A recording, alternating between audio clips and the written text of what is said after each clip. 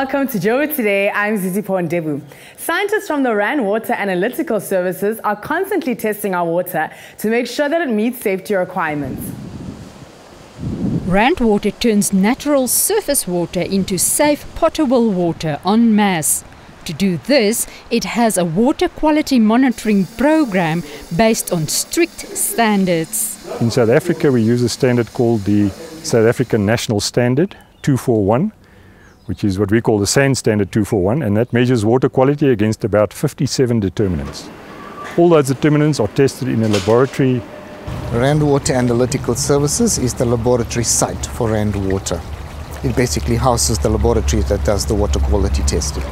Now, very importantly, the SAN standard is actually benchmarked against the World Health Organization standard, and this is why we can say that we comply with international standards when it comes to water quality. Based in Vereniging, Rand Water Analytical Services tests samples from as far away as Harry Smith in the Free State and Rustenburg in Northwest.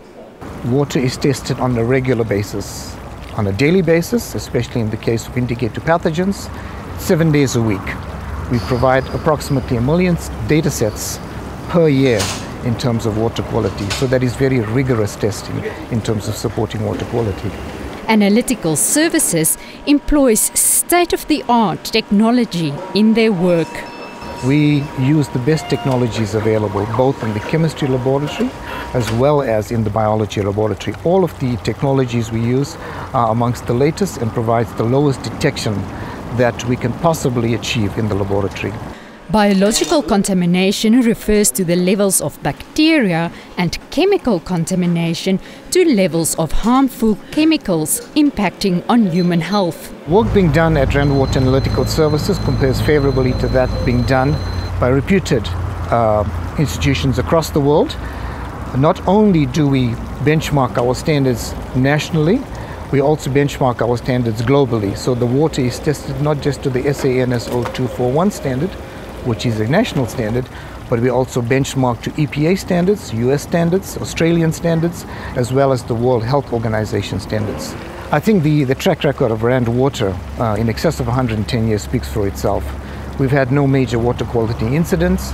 One of the major contributors of water concern, especially on the continent, is that of cholera. We've had no such incidents, simply because the program is very rigorous and ensures that the water is of both safe and healthy quality when it is delivered to the consumer. Now, if one thing is clear, at Rand Water Analytical Services, water is, well, not just water. Marisa de Klerk, Joburg Today.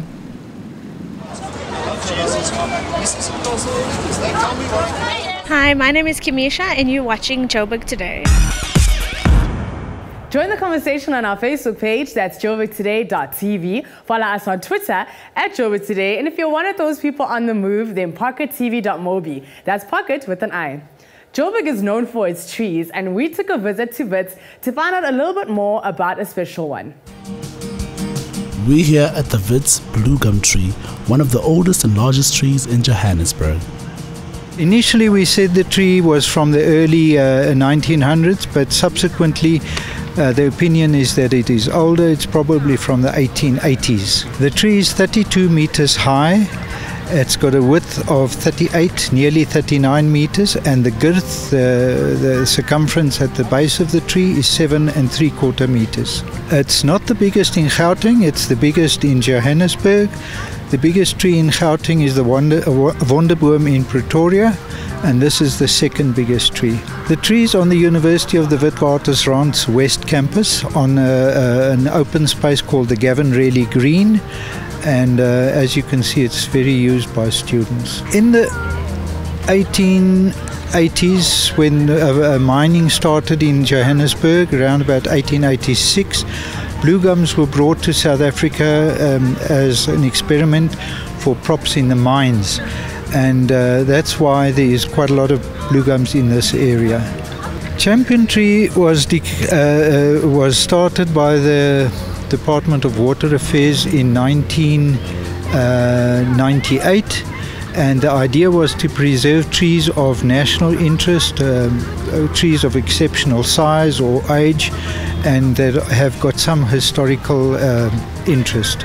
Being a champion tree, we're not allowed to touch it, we're not allowed to even prune it without permission, but it gets watered, and you'll notice that there's a mulch around the base of the tree, which we hope to help the tree as well.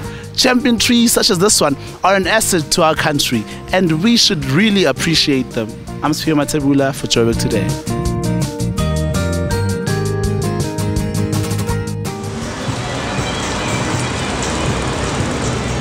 Hi, my name is Gemma and you're watching Joburg Today.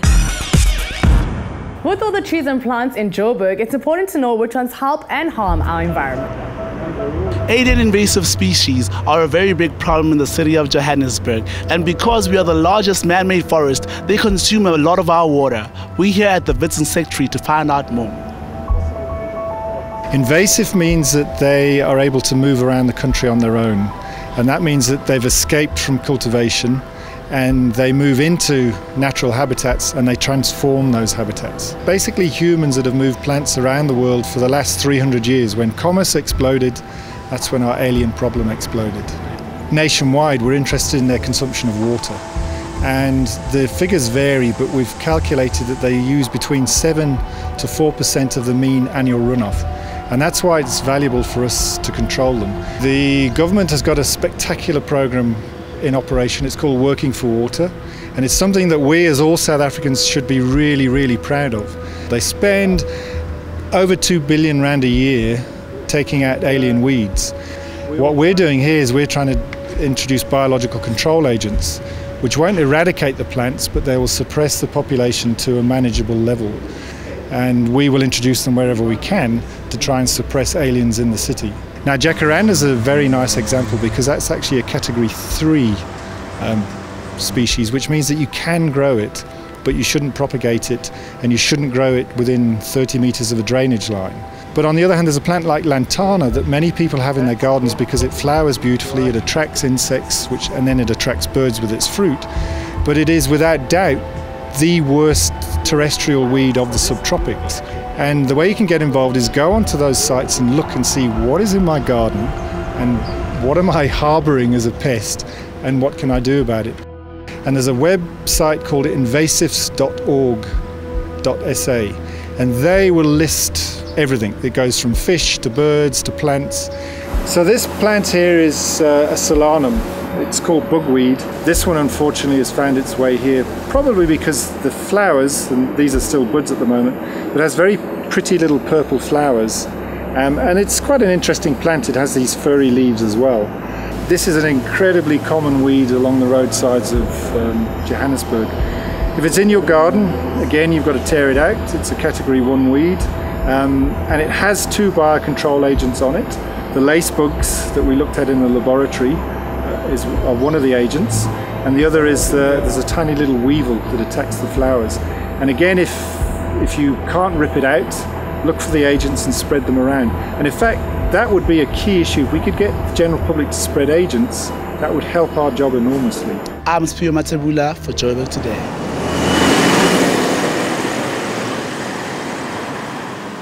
Hi, I'm Sky and you're watching Joburg Today. For more on the city, check out our playlist as well as Business Destination Joburg. That's it from me, ZZ Paul. I leave you with Deep Fried Man, White Boy Blues. Back in ETV.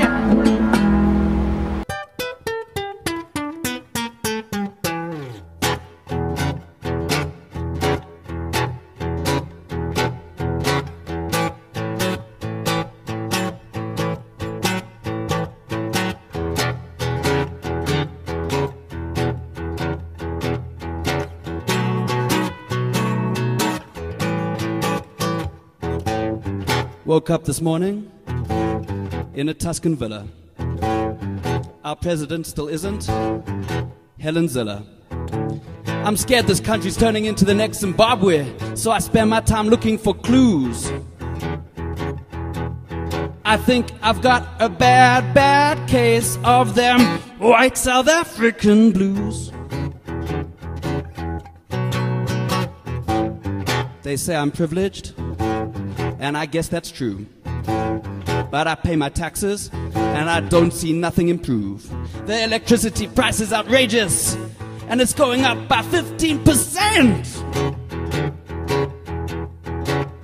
And my neighbor Yanni says all the money's just gonna go towards more Ebola for our president.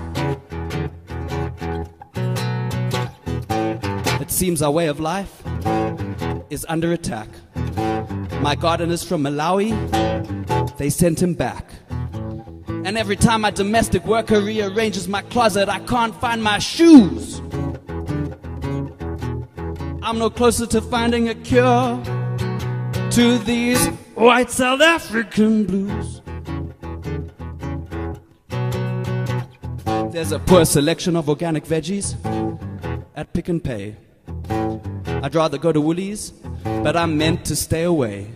Their economic equity policy makes me so mad I could phone into 702. Well, is there any wonder that this white boy is feeling blue?